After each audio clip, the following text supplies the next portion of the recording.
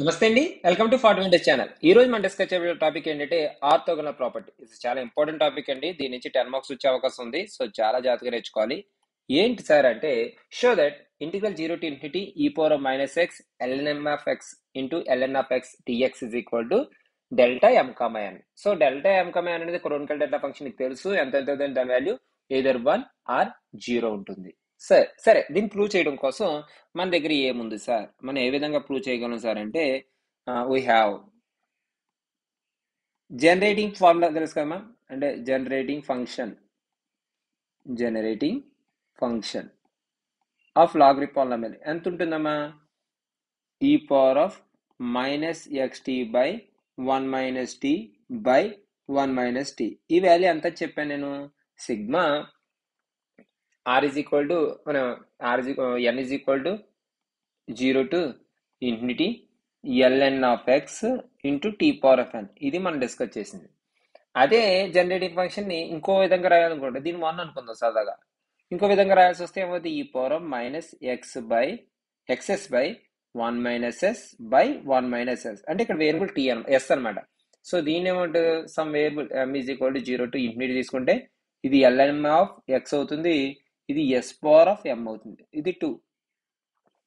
నేను దీనికోసం అంటే ప్రూవ్ చేయాల్సింది ఏంటో ఐడియా ఉంది కాబట్టి ఎలా ప్రూవ్ చేస్తానంటే కన్సిడర్, ఇది ఒక్కటి కన్సిడర్ చేయాలని విషయం గుర్తుపెట్టుకో, 0 to infinity e power minus X 1 2 dx, అంటే 1 2 రెండు తీసుకున్నాం.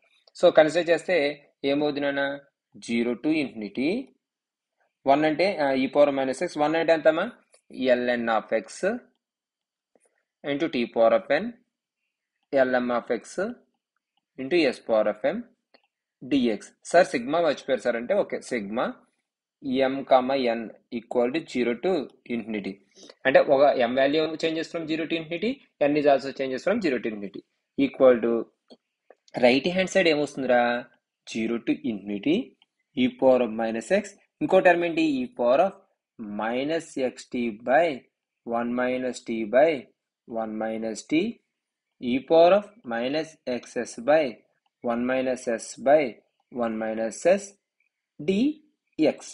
ఎంత వస్తుంది, డిఎక్స్.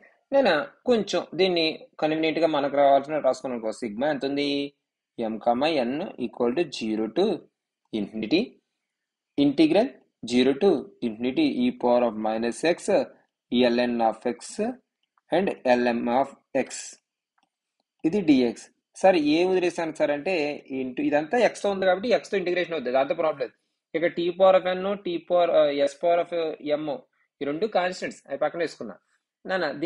దీంట్లో 1 by 1 minus tea 1 minus L, ఈ రెండు కాన్స్టెంట్స్ 0 to infinity ఈ power of minus X common తీసాను అనుకోండి, ఎంత అవుద్దామా, 1 ఉంది ఇక్కడ, plus tea by 1 minus tea ఉంది ఇక్కడ, plus S by 1 minus yes ఉంది ఇక్కడ. So into X dx. నేను కొంచెం దీన్ని ఇంటిగ్రేషన్ చేస్తాను అనుకోండి, ఎంత అవుతుంది, 1 బై లెఫ్ట్ హ్యాండ్ సైడ్ అలా వదిలేండి, రైట్ హ్యాండ్ సైడ్ గురించి మాట్లాడుతున్నాను, 1 minus tea into 1 minus yes. Integration చేస్తే నీకు తెలుసు కదమ్మా, ఈ పవర్ ఆఫ్ ఏఎక్స్కి ఎప్పుడైనా ఇంటిగ్రేషన్ చేశాను అనుకోండి ఏమవుతుంది, దాని వాల్యూ ఈ పవర్ ఆఫ్ ఏఎక్స్ బై ఏ అవుతుంది, అంటే ఎక్స్ కోఎఫిషియంట్ ఏదైతే ఉందో అది డినామినేటర్లో వస్తుంది అనమాట. సో చెప్పండి, దీనికి ఇంటిగ్రేషన్ ఎంత, ఈ power of minus 1 plus tea by 1 minus tea plus S by 1 minus yes into X by 1 plus అంటే మైనస్ ఒకటి ఉంటుంది, tea by 1 minus tea plus S by 1 minus yes. So over the limits 0 to infinity. So ఇక్కడ నేను తెలుసుకో, ఎప్పుడు కూడా ఈ power of minus infinity value 0, ఈ పవర్ 0 వాల్యూ 1. సో దీన్ని బేస్ చేసుకుంటే ఏమవుతుందన్నా, 1 by 1 minus tea into 1 minus yes. So first infinity substitute చేస్తే 0 మైనస్ 1 బై ఇది 1 అవుతుంది, ఇంకేముందిరా minus of 1 plus tea by 1 minus T S by 1 minus yes. So minus into minus plus అయిపోయింది అనుకోమా.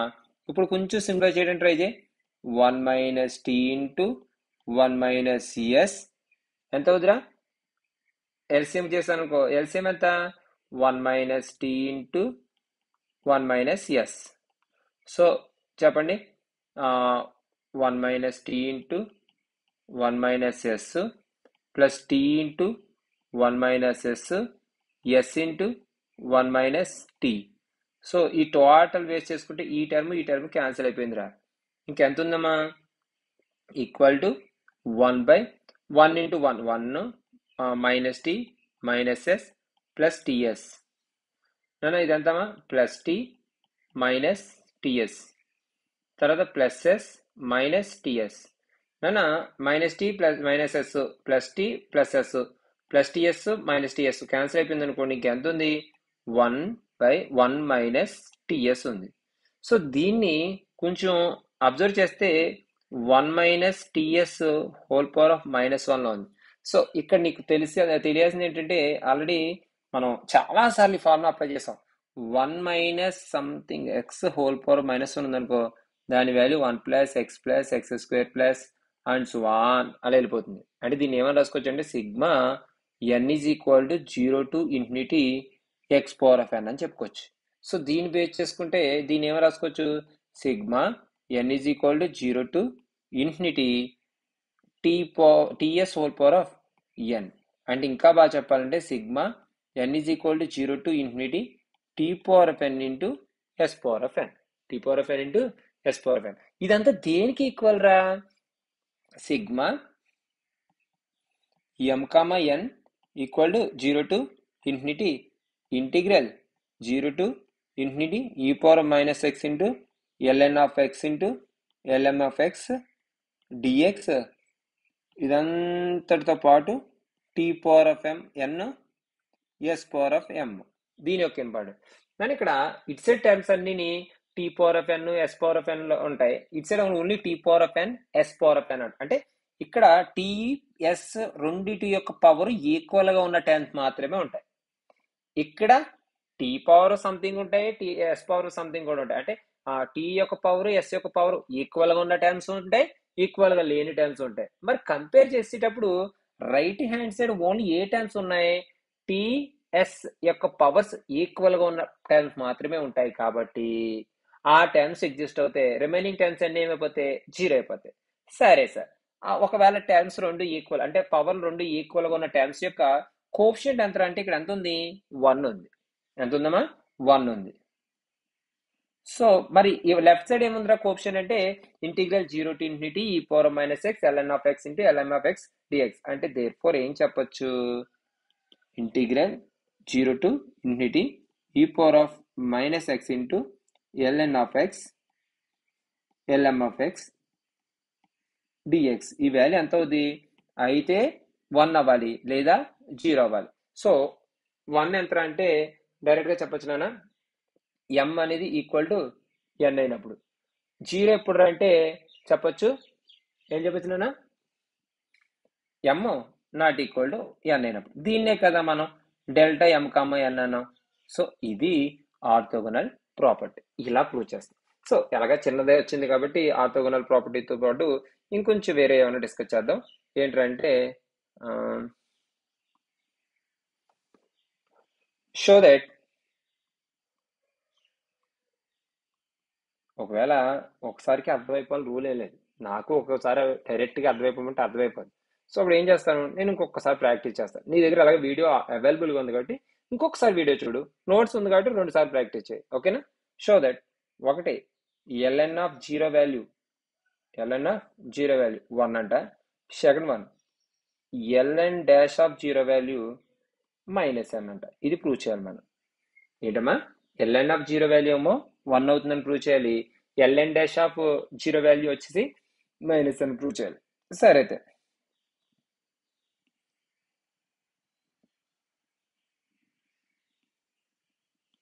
So proof కోసం నీకు తెలిసిందల్లా ఒకటే, solution మొదలెడతాం. Solution మొదలెట్టిన తర్వాత పెద్ద విషయం కాదు. అంటే నీ దగ్గర జనరేటింగ్ ఫంక్షన్ ఉంది కదమ్మా.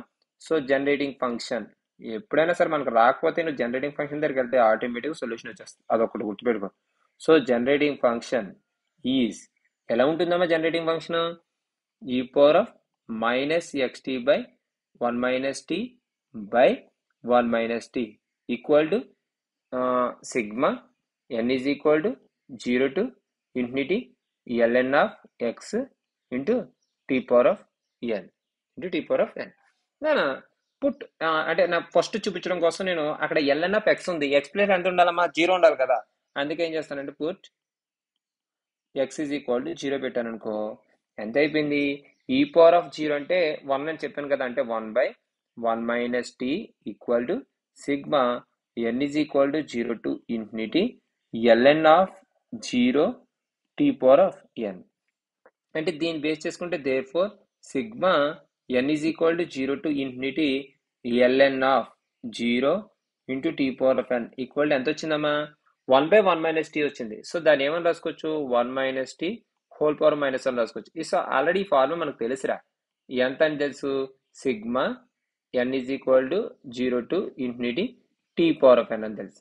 సో ఈ రెండాటిలోని t power of n coefficient compare చేశాను అనుకోండి, అంటే కంపేరింగ్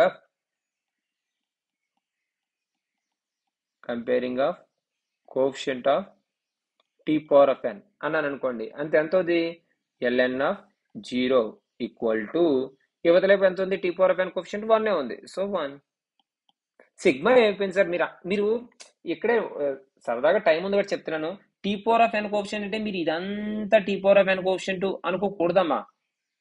ఇక్కడ n ప్లేస్ లో ఒక్కొక్కటి సబ్స్టిట్యూట్ చేస్తాను. ఫర్ ఎగ్జాంపుల్ ఒక్కొక్కటి సబ్స్టిట్యూట్ చేస్తాను, 0 పెడితే ఎంత అవుతుంది, L0 of 0 t power 0, తర్వాత 1 పెడితే L1 of 0 t power of 1, L2 of 0 t square and so on.